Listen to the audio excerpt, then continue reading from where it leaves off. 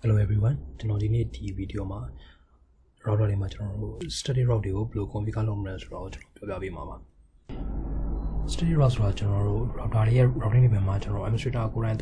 manually configure route study route so study route other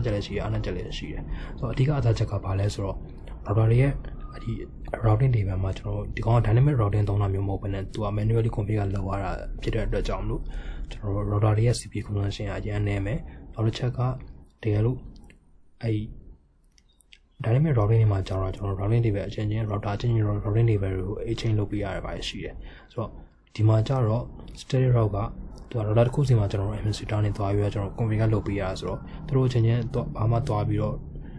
information chain security secure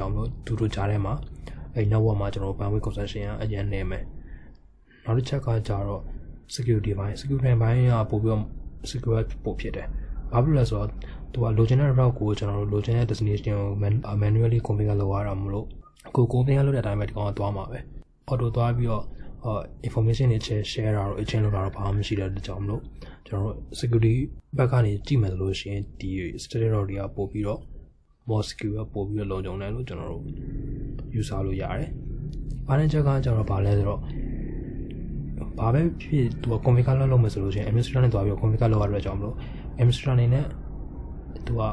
to configure the network to route it network administrator manually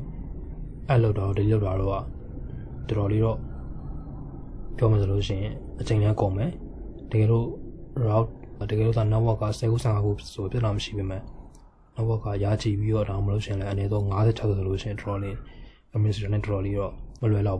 administrator trolley feasibility take so administrator manually configure network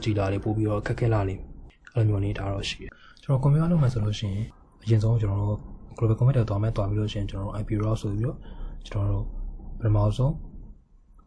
destination network to option option next router address configure router access interface so I know configure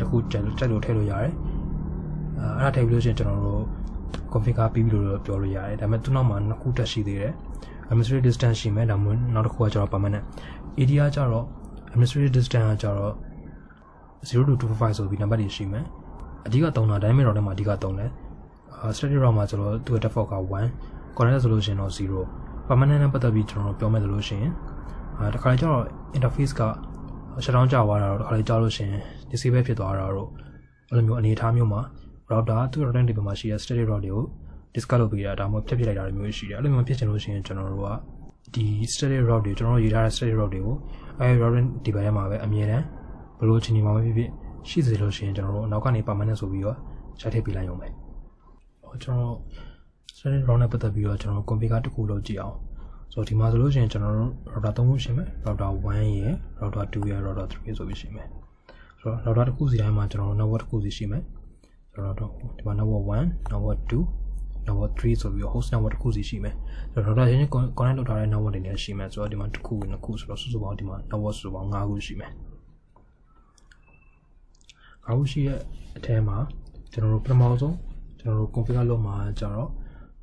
route configure PC1 and PC2 number route configure so the PC1 and PC2 communicate route configure PC1 and PC1 connect R1 so R1 the interface 192.1.10.1 PC IP 10.2 so configure so route study route configure so to get destination network resolution 192.1.20.0 so configure destination network 192.168.20.0 so to SMS card 0.24 network router address next one ကကြတော့ R1 ပြီးလို့ရှိရင်ဒီကောင်ကသွားမှာပဲသွားမယ်ဆို R2 ကိုသွားမယ် R2 ရဲ့ address ကဒီကောင်က .2 ဆိုတော့ 172.10.20.2 ဆိုပြီးကျွန်တော်ရိုက်ထည့်လိုက်လို့ရှိရင်ကျွန်တော်တို့study route တစ်ချောင်းပြီးပြီပေါ့ R1 ထဲမှာဒါပေမဲ့ဒီကောင်ကပင်းလို့ရလားဆိုတော့မရသေးဘူးဆိုတာဒီကောင်က traffic က one way back ကိုကျွန်တော် configure လုပ်ရသေးတယ်ဆိုတော့ traffic live ဆိုလို့ရှိရင် R1 live ဆိုလို့ရှိရင်သူက R1 ကကြည့်လိုက်မယ်ဝင်လာတဲ့ traffic ကိုဘယ်လိုသွားမှလဲဆိုလို့ရှိရင်သူက20 network ကိုသွားမှာ20 network သွားမယ်ဆိုလို့ရှိရင်သူက R1 ကဒီကောင်ကိုပို့လိုက်ဘယ်ကိုပို့လိုက်မလဲဆိုလို့ရှိရင် .2 interface ကိုသွားဆိုပြီးကျွန်တော် .2 interface ကိုသွားဆိုပြီးကျွန်တော်တို့ဒီကိုပို့လိုက်မယ်ဆိုတော့ .2 လည်းရောက်သွားလို့ရှိရင်ဒီကောင်ဒီဘက်ရောက်သွားမယ်ဒါပေမဲ့ reply ပြန်လာတဲ့အချိန်မှာကျတော့ကျွန်တော်တို့ဒီ R2 ထဲမှာဘာ information မှမရှိဘူးဘာ route မှမရှိတဲ့အကြောင်းမလို့ဒီကောင်ကလာလို့ရအောင်မှာမဟုတ်သေးဘူးဆိုတော့ကျွန်တော်တို့ဒီပြန်လာမဲ့လမ်းကြောင်းအတွက်လည်းကျွန်တော်တို့ R2 မှာသွားပြီးတော့ configure လုပ်ပေးရမယ်ဆိုတော့ R2 ကိုစာပြီးကျွန်တော် configure လုပ်မယ်ဆိုလို့ရှိရင် R2 ကနေကြည့်ပဲဆိုလို့ရှိရင် destination network က 10.1 ဆိုတော့ R2 မှာဆိုလို့ရှိရင်ကျွန်တော်တို့ destination network ကဘာရှိမလဲဆိုလို့ရှိရင် 192.168.10.0 network ရှိမယ်24ဟုတ်ပြီသူရဲ့ next hop address ကဘာဖြစ်မလဲဆိုလို့ရှိရင် R2 ကဒီကိုလာလို့ရှိရင်အရင်ဆုံးတွေ့မှာ R1 ရဲ့ဒီ interface မှာကျွန်တော် configure လုပ်ထားတာ .1 ဆိုတော့ဒီကောင် network က 172.10.20.1 ဆိုပြီးကျွန်တော် configure လုပ်ထားတယ်ဆိုတော့ဒီမှာကြည့်မယ်ဆိုလို့ရှိရင် traffic ကပြန်လာမယ်ဆိုလို့ရှိရင်သူကဘယ်ကိုသွားမလဲဆိုလို့ရှိရင်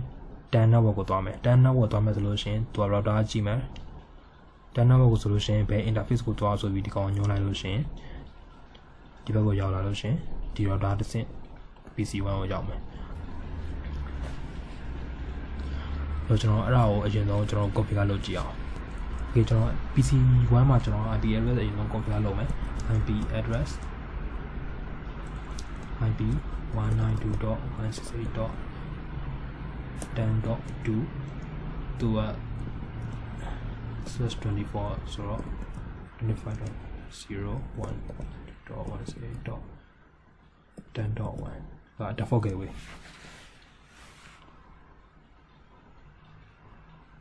okay ကျွန်တော် PC1 မှာကျွန်တော် IP address configure လုပ်ပြီးပြီ PC2 မှာပဲကျွန်တော် IP 192.168.20.2 sender mask က 24 ဆိုတော့ 25.25.0 default gateway က 192.168.20.1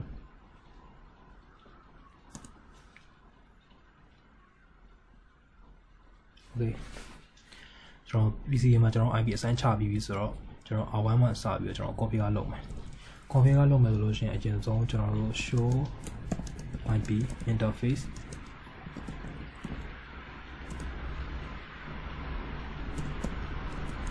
ခေါ်ကြည့်မယ် interface ဒီမှာဘာ IP မှမရှိသေးတော့ကျွန်တော် IP assign ချပေးရမယ်ဆိုတော့ R1 မှာ interface နှစ်ခုရှိမယ် F0/0 ရဲ့ serial interface 00ရဲ့ဆိုတော့ config ထည့်သွားမယ် interface မှာကျွန်တော်တို့ IP address 192.168.10.1 0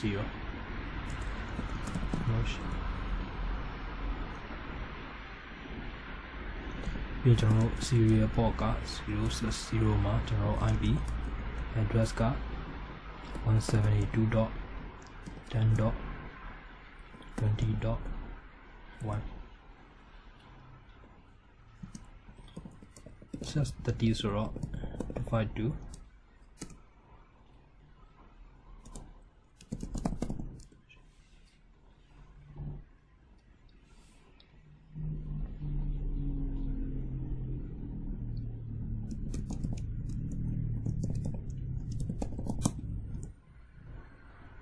show interface brief နဲ့ခေါ်ကြည့်မယ်ဆိုလို့ရှိရင်ကျွန်တော်တို့ first ethernet မှာကျွန်တော်တို့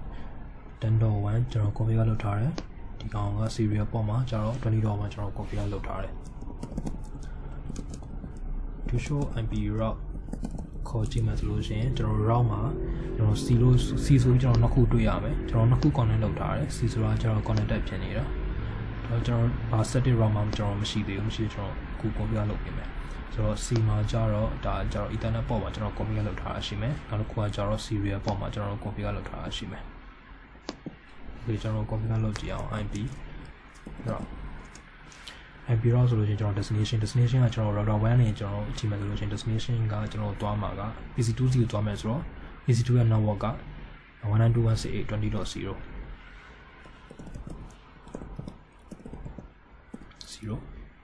SMS က 24ဆိုတော့ 25.0 ပြသူနောက်မှာဘာလာမလဲဆိုလို့ရှိရင်ကျွန်တော်တို့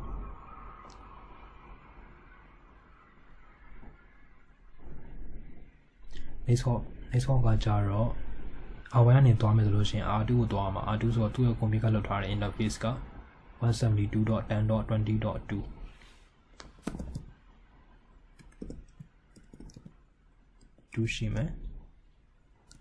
ဆိုတော့ဒီနောက်မှာ AD ထည့်လိုက်ရတာမဟုတ်ပါဘူးထည့်လိုက်ရကျွန်တော်ဘာမှမထည့်တော့ဘူးကျွန်တော်ဒီတိုင်းပဲ enter ရိုက်လိုက်မယ်IP route ခေါ်ကြည့်မယ်ဆိုလို့ရှိရင်ခုနကကျွန်တော်တို့ကြည့်ခဲ့တော့နှစ်ခုပဲရှိမယ် connected ဆိုပြီးတော့နှစ်ခုပဲရှိမယ်ခုကြောင့်နောက်တော့ကြောင်းထပ်ရှိမယ် 20.0 သွားမယ်ဆိုလို့ရှိရင်သူရေးထားတဲ့အဓိပ္ပာယ်က 20.0 ကိုသွားမယ်ဆိုလို့ရှိရင်ဘယ် interface ကိုသွားပါလို့ရေးထားလဲဆိုတော့ 20.2 interface ကိုသွားပါလို့ရေးထားတယ်ဆိုတော့ဒီထဲမှာလာတဲ့ packet ကကျွန်တော်20နောက်ကိုသွားမယ်လို့ရှိရင်ဘယ် interface ကိုသွားမလဲဆိုလို့ရှိရင် 20.2 interface ကိုသွားပါဆိုကျွန်တော်တို့ရှိထားတယ်ကျွန်တော် PC1 နဲ့ PC2 ကိုပြင်ကြည့်အောင်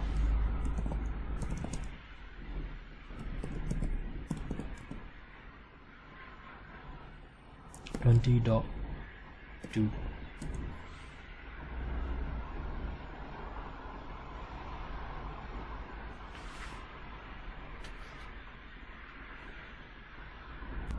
configure တော့လုပ်ထားပြီးဒါမှမရသေးဘူးဘာဖြစ်လဲဆိုတော့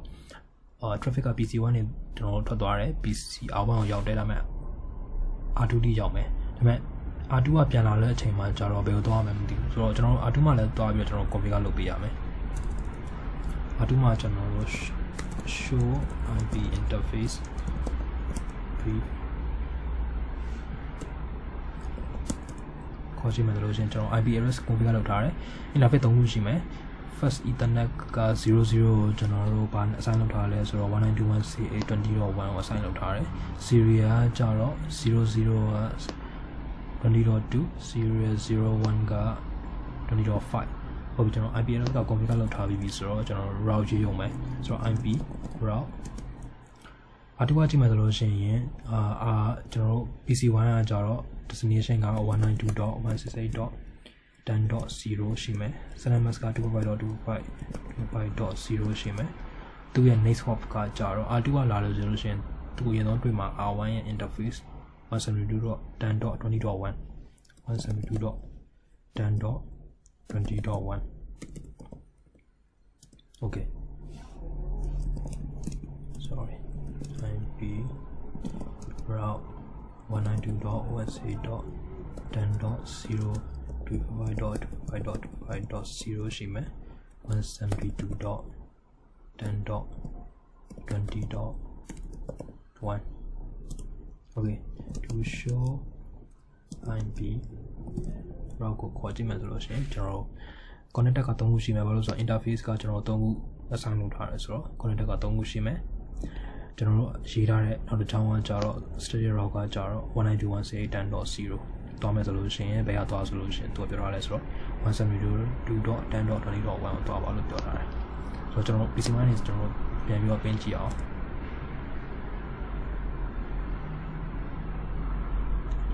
โอเคကျွန်တော်ပြင်လို့ရပြီဆိုတော့ PC1 ကပြင်လို့ရပြီ PC2 ကလည်းကျွန်တော်ပြင်ကြည့်မယ်ဆိုရင်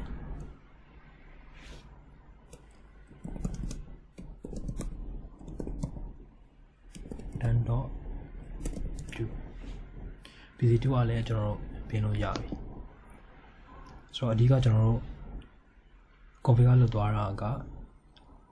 ကျွန်တော်တို့ router မှာကျွန်တော်